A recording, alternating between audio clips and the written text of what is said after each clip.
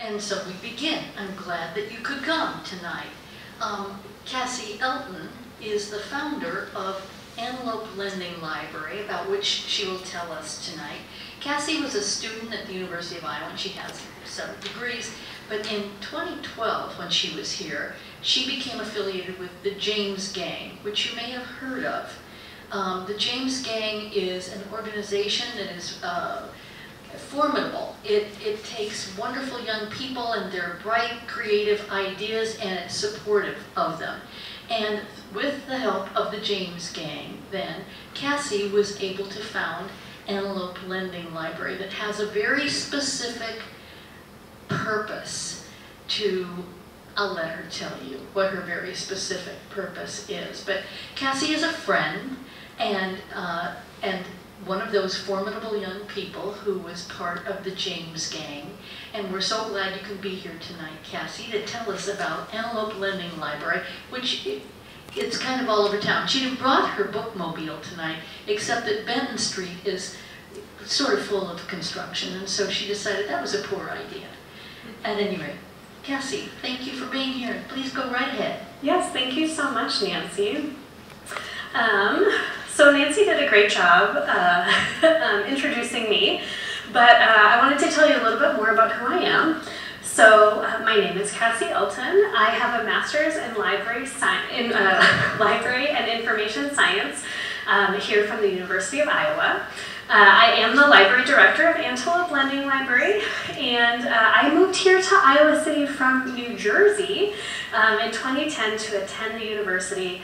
And I have to tell you that when you live on the East Coast and you move to Iowa, people do not understand. And what they don't know is that Iowa is amazing. And I call Iowa City a hidden gem, and I tell all of my friends that they should come and visit or move here. I have worked in childcare on and off since I moved here. I've done before and after school care in the public schools. I'm currently an assistant director at Good Shepherd Center, which is just right down the hill, and that is something that I enjoy very much. Maybe? Let's do this. So Antelope Lending Library, we are an independent, nonprofit bookmobile library. So I know that's kind of a mouthful, so we'll break it down a little bit. So we are a library, which means that we lend items to patrons and they return them to us and we lend them out to other folks.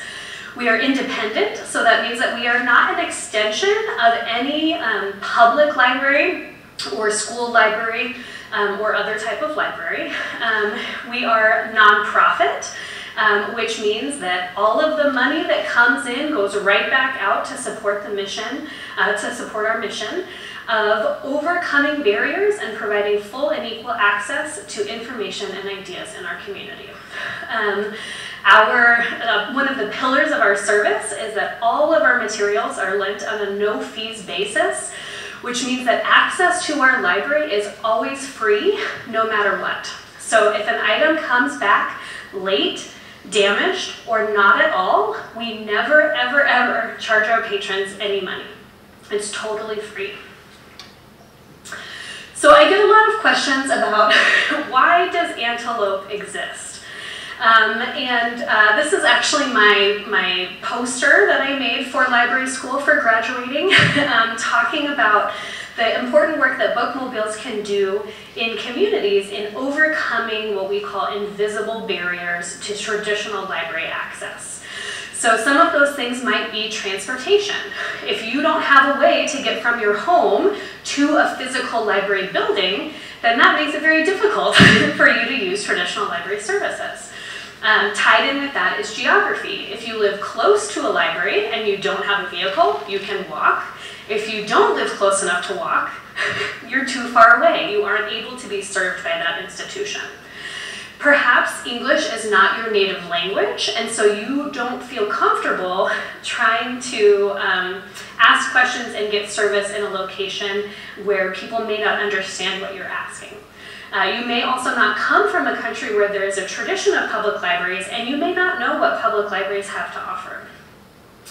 Documentation is another barrier. So many, actually all public libraries require government photo ID to sign up for a library card. Traditionally you need that, and then also proof of address.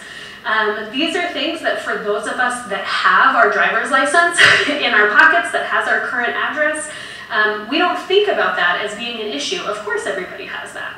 But there are lots of folks who don't have those documents for a wide variety of reasons. It might be immigration reasons. It might be that they are in a housing crisis and they don't actually have a permanent address. Perhaps they've had some sort of trauma in their life, a fire in their home, and those documents have been destroyed and they don't have a way to get them because to replace documents, it costs money. And which brings me to the last barrier, money. So we think of public libraries as institutions. They are free public libraries, right? That is what they're called. But there are all kinds of hidden fees where if you return something late, if you return something damaged, if you lose an item, those fees can add up very quickly. And I want to say, I have worked for a public library. I worked for the Solon Public Library for 5 years. I think that public libraries are wonderful and incredible institutions. I would not have gotten my degree in library science if I wasn't excited and passionate about libraries. But there are definitely people who are being missed with traditional public library service. So, as Nancy mentioned, in 2012, I joined the James Gang as an endeavor, which is essentially a project. And the James Gang is like a nonprofit co-op where local folks gather and can support each other and help each other take their ideas from the idea phase and make them a reality. We call it going public, take your idea public. And so when we first started in 2012, we were an all-volunteer organization. All of the books in our library collection were donated from the community. Luckily, we live in a UNESCO City of Literature. People were incredibly generous. We got really high-quality donations from the community. And we served one school-based tutoring program, which happened to be where I worked at Grantwood Elementary at the time, and then also 5 parks-based summer programs that were free playground programs that the Parks and Rec Department puts on every year. We had a budget of about $5,000 a year that was mostly from our initial fundraising, and we also purchased this second/third-hand /fourth-hand bookmobile vehicle from a local bookseller in the area who bought it from a library when they retired it and replaced it, that bookmobile, with a new one for their library. So this was the beginning. And I love this photo because it was taken at a Forest View mobile home community, which I don't know if any of you are familiar with Forest View, but it actually is a community that was just recently dissolved, for lack of a better word. And it was very heartbreaking, and so I like to see this picture of happier times when families were living in the community and engaging with each other. So that's how we started, and then we continued to grow. So in addition to our lending services, we added some bilingual programming and also bilingual books to our collection. So bilingual for us is English and Spanish. We also started a summer sensory stop to serve autistic kids and their families.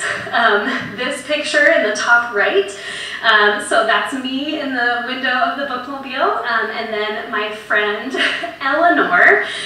She is my friend Heather's granddaughter and was the inspiration for the sensory stop. Heather was and is an incredibly involved grandmother, and she knew that giving her granddaughter the opportunity to engage with other kids, to explore a love of reading during the summer would be incredibly important to her development and ability to self-soothe and to not be overwhelmed in unfamiliar situations.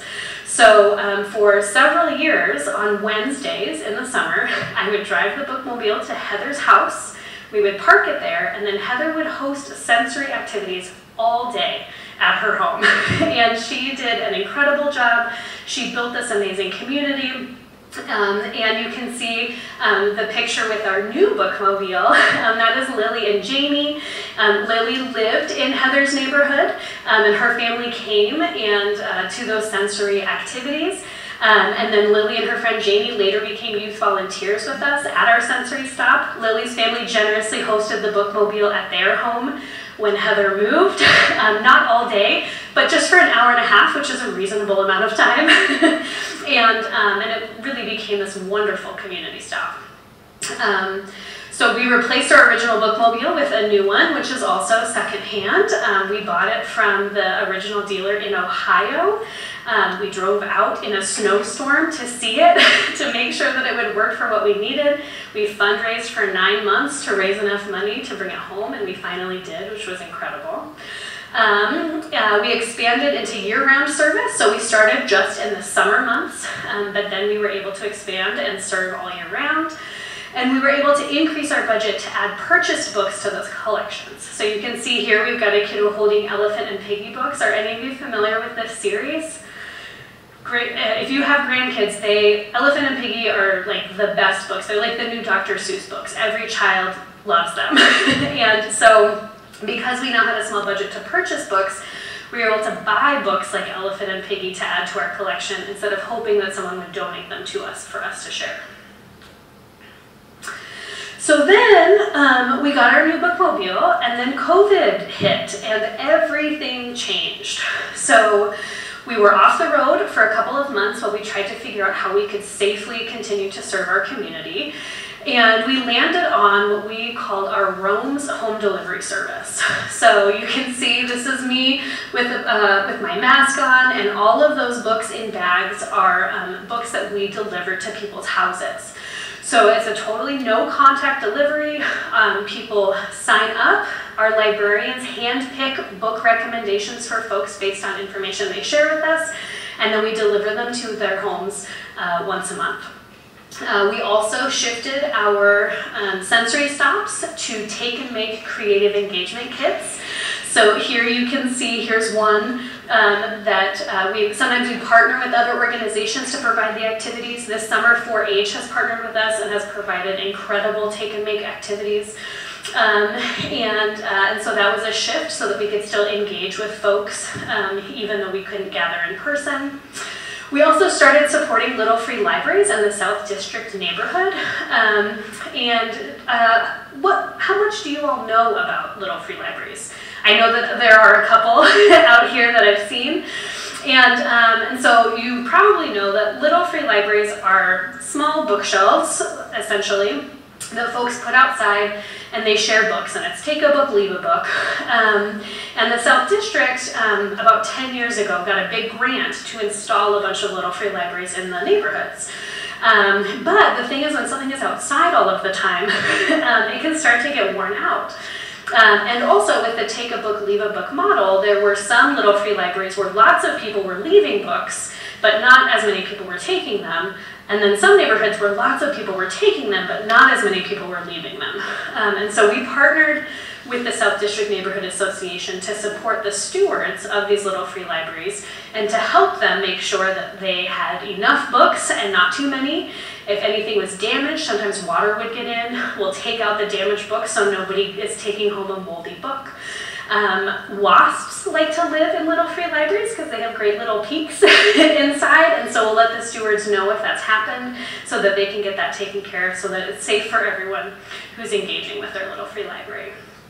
And then we also created digital story times to provide what we called story time for all. So that was something that people could watch at home at any time, right? All of that social distancing, it was a good way to reach people where they were. So now we're back on the road, and we've gone from having all volunteer folks to 7 part-time staff, including 2 social workers who we just hired this year, which I'm very excited about. We also have 3 community book drops, so folks can return their library items at any time, even if they miss us when we're in their neighborhood. Our library collection still contains donated books, but we have a lot more books that we've been able to purchase based on requests from folks in the community. We serve 3 childcare centers, 2 parks, 5 neighborhoods, and 1 community center. You may be familiar with Open Heartland, that's over on Benton Street. We visit them every week and do programming and book checkout. We also continue to support 35 Little Free Libraries. And we've continued our Rome's deliveries, which was not something that we were expecting. We thought that once things sort of opened back up again and we were back on the road, that we would just sort of return to how things were before. But we found that the demand for our Rome's deliveries has remained consistent, and so that's a service that we have continued to provide. And we've increased from having a budget of about $5,000 a year to having a budget of about $101,000 a year, which is really great. But as you know, nonprofit budgets are sort of pretend. And this is an aspirational budget, and we work towards that, and so far we're doing pretty great. So we have 2 sort of areas of service. So the first one is our bookmobile services. So these are our neighborhood and nonprofit bookmobile stops. This is when we drive our library into neighborhoods or to a location and open our doors, and people can come on and check out library books, do activities. During the summer, we have snacks through a partnership with the Iowa City Community School District, so folks can come get a snack. We also provide programming. So something that a lot of folks miss when they live far away from downtown is a lot of the festivals and exciting workshops and things that happen in Iowa City tend to happen downtown. And so we like to bring programming out into the neighborhoods to meet people where they are. So you can see down here, this is a hip hop and breakdance workshop that we coordinated with one of the admin at the University of Iowa, who is also a published author. And so he and his friends came and did some breakdancing and some street art with the kids up at Breckenridge Estates. We also had an instructor come and talk about comics and drawing. We had a musician and a band come and have sort of a musical petting zoo so the kids could explore with different kinds of instruments that they may never have even heard of before. And then of course we have book checkout as well. Then we have what we're calling our outreach services. So lots of libraries call bookmobile service outreach, but since our bookmobile is our library, we call outreach anything we do without the bookmobile. So our Rome's Home Delivery service is a great example of that. This year already, from January to July, we've delivered over 1,500 books to almost 560 readers, and those are monthly deliveries to households all over Johnson County. We've also continued our monthly creative engagement kits, and we share those with our Rome's families in Little Free Libraries, on our bookmobile, and we drop some off at centers where people gather as well so they can pick them up throughout the month. We've continued our Little Free Library steward support. Folks have been really receptive and grateful for that additional help. Sometimes folks buy a house that has a Little Free Library and they don't really know what that means or what that responsibility is. So they're really glad to have someone help them navigate that. And we've also expanded into what we are calling lobby libraries. So this is the same idea as a Little Free Library, but it is inside a center like Shelter House or 501 Plus or Cross Park Place, where the books live inside a facility as opposed to outside on the street.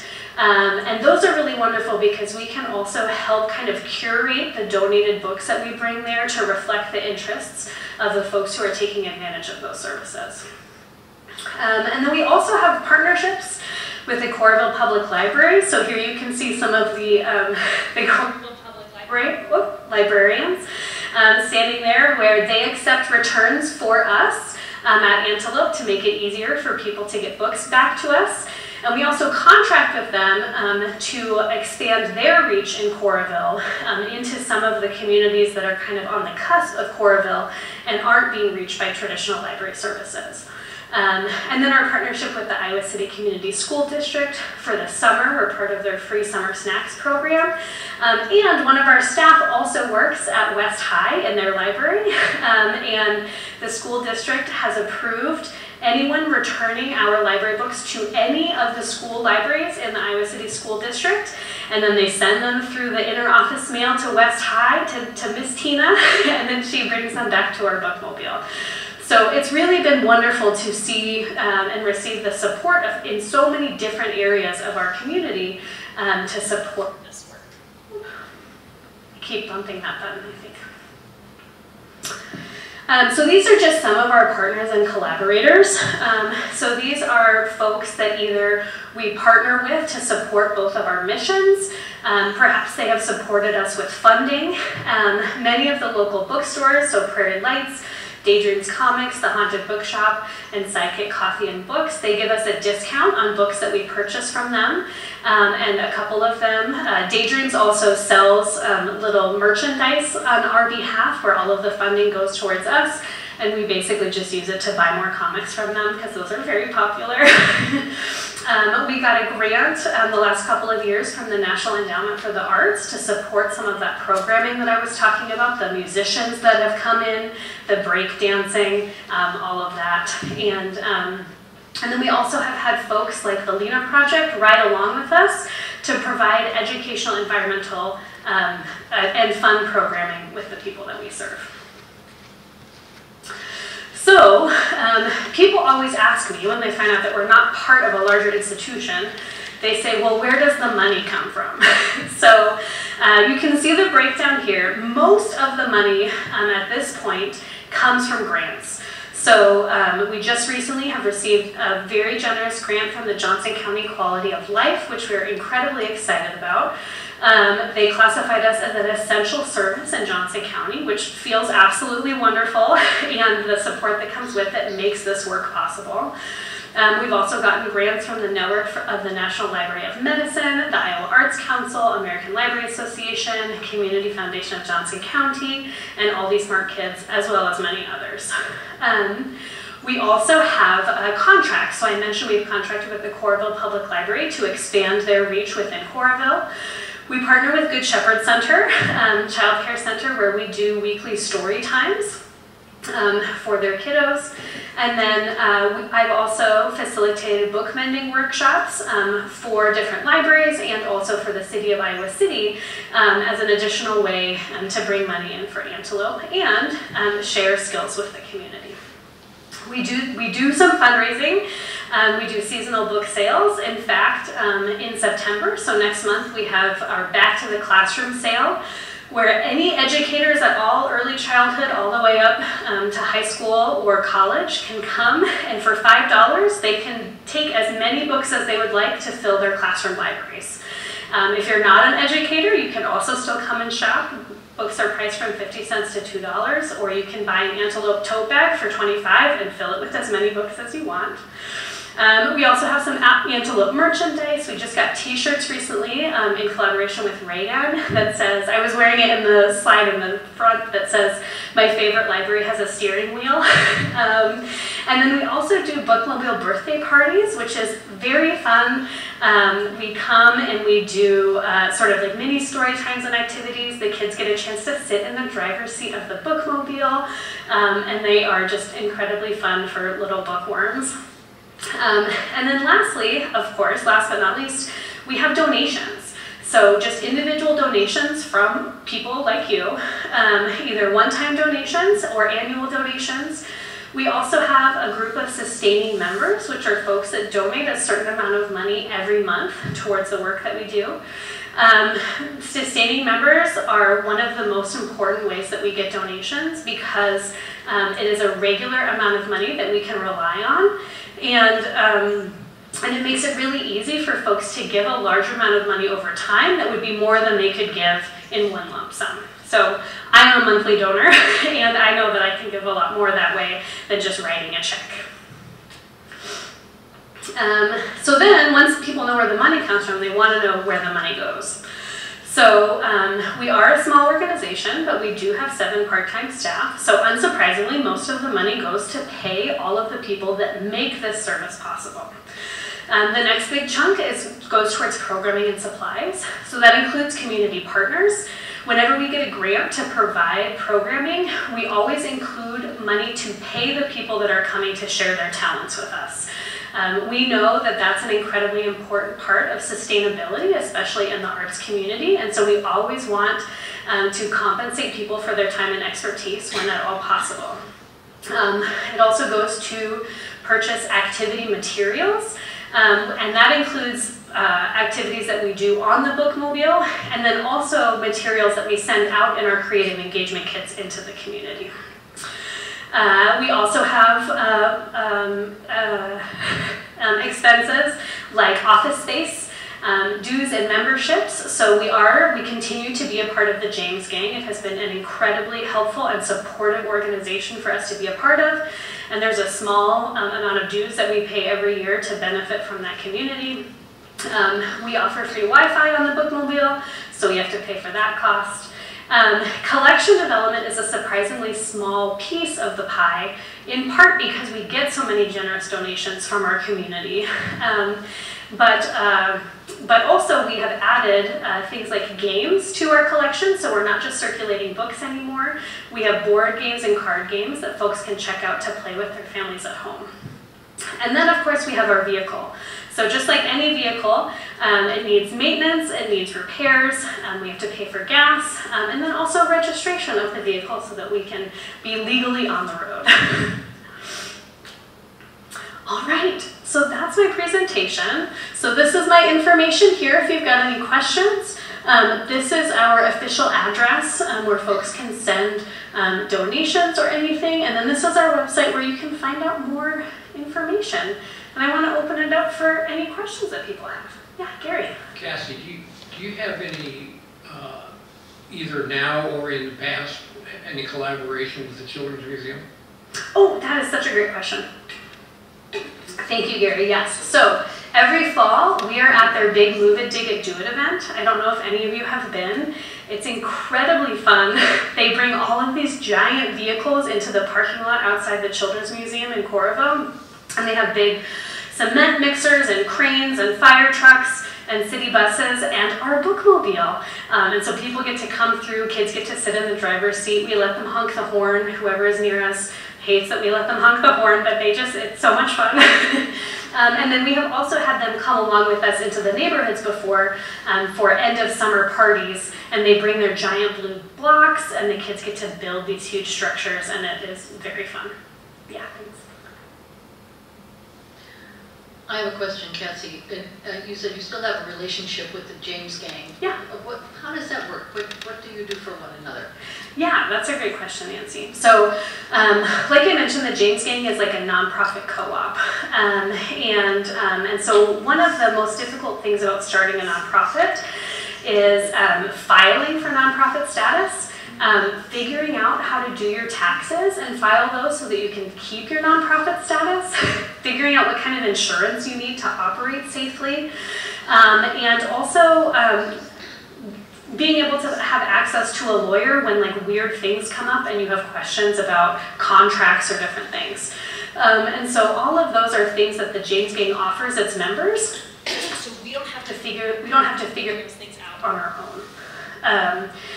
And so in addition to all of those sort of logistical things, it also brings all of these really great, motivated, creative, thoughtful people into the same space at the same time. And so we can all pick each other's brains and support each other. The Lena Project, who I mentioned earlier, is also part of the James Gang. Another endeavor we partner with is Iowa City Poetry. PS1 started as a part of the James Gang. Mission Creek Festival started as part of the James Gang. There are a lot of really amazing things that still happen in this community that started with the James Gang. And we're actually celebrating 21 years this year, which is really wild to think about. So, yeah. Any other questions? Yeah. I'm assuming that the James Gang is not the one founded by Frank and Jesse.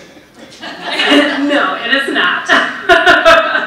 But if you Google the James Gang, that band does come up.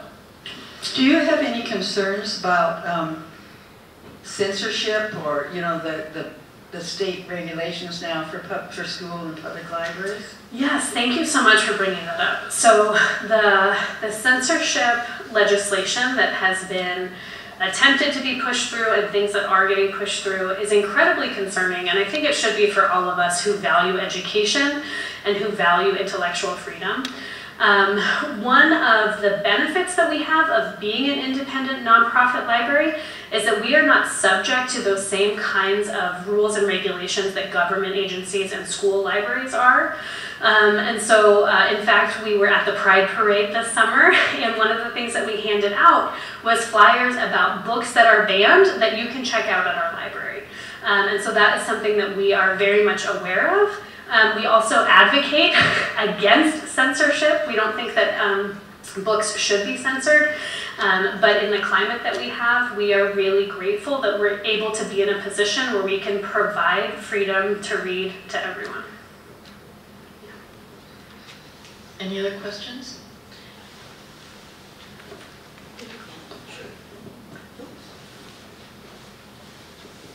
I can't believe that I have never seen your bus or heard of you. And I have a 10-year-old granddaughter, and she loves the library. And I'm sure she would love to come visit. So how do we find you? I'm so glad that you asked. So I brought our summer schedule here today. I was hoping to bring the bookmobile, but with all of the construction, I got nervous that it would be too difficult. But you can come see us in action at the Diversity Market in the South District on Saturday between 3 and 7 p.m.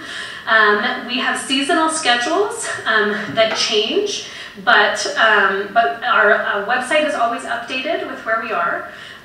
You mentioned that you are surprised that you haven't seen us, and I will say that the main reason for that is probably because a lot of the communities that we serve are sort of hidden in our community. So we visit a lot of mobile home parks, and when I start to list them off, a lot of folks have never heard of them or even known that there was a whole neighborhood there. So, for example, we visit Breckenridge Estates. It's out in the county, but it is part of the Iowa City School District.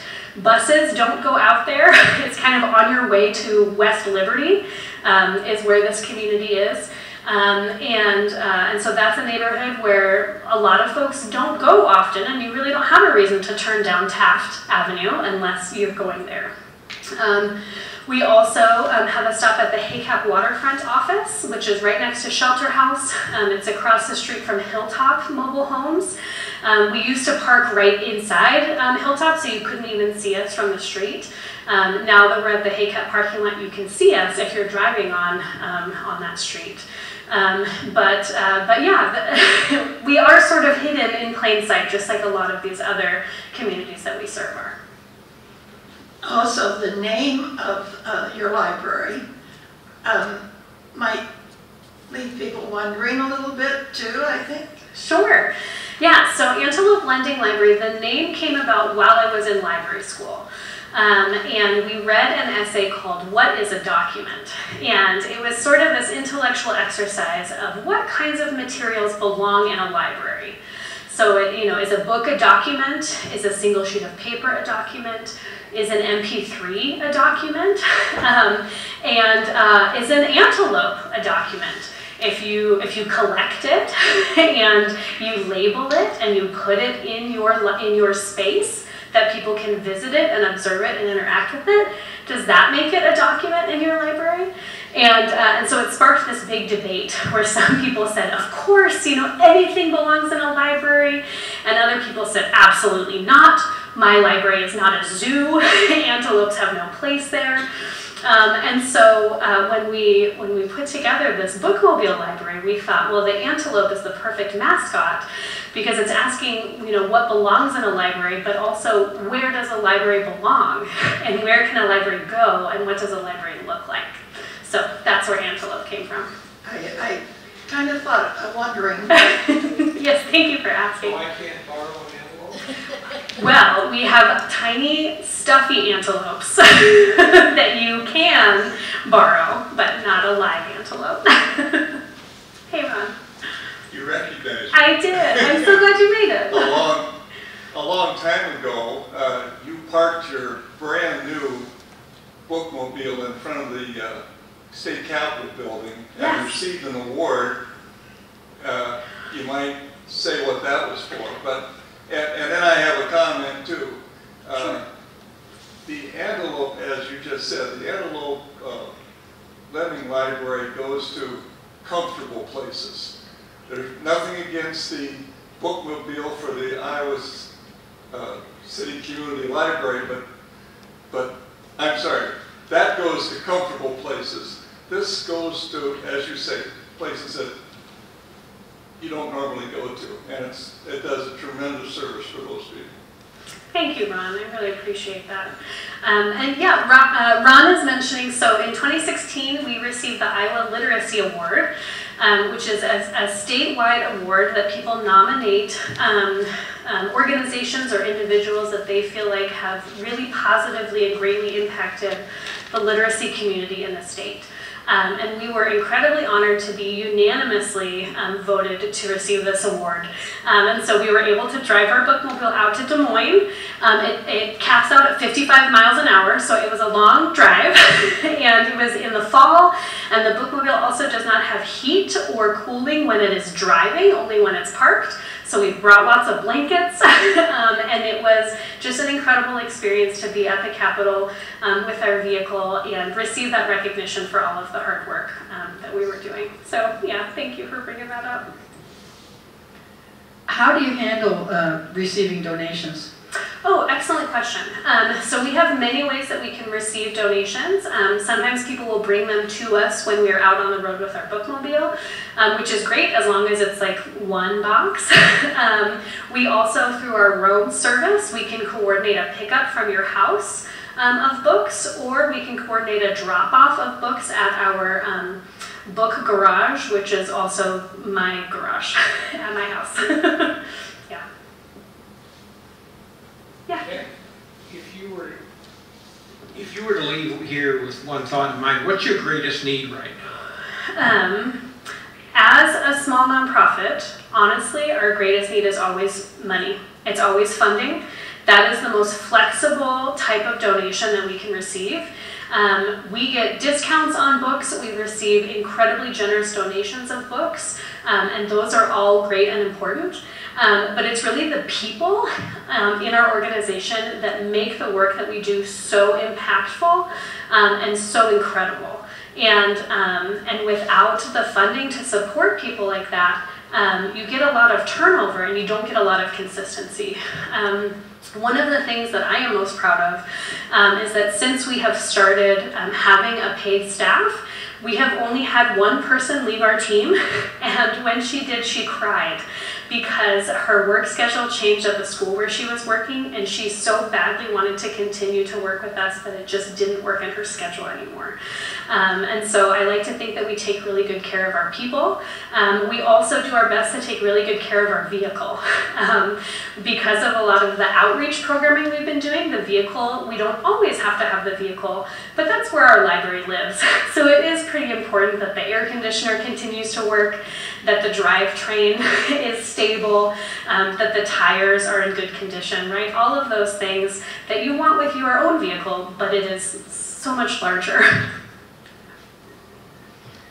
I want to add to what Ron said about going to those uncomfortable places. I've observed you working with, particularly with Open Heartland, which is an organization that welcomes immigrants to the community in a literacy program during the summertime where you come and you read both in Spanish and in English and bring a community out into out to be together, as well as offering something to the children.